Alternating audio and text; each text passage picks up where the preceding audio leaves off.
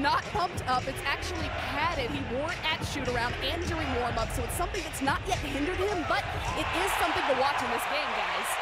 Hard line, forgetting about the big fella inside. Game, the game of his life on Wednesday. Walker, who's been very inconsistent throughout these playoffs. They are tough to guard. When they get in the half court and just start playing slow, easier. And Coach Bud's not messing around. Who's at the scorer's table getting ready to check in? Giannis. That counts for the foul. Brook Lopez with the layup, and he'll go to the line.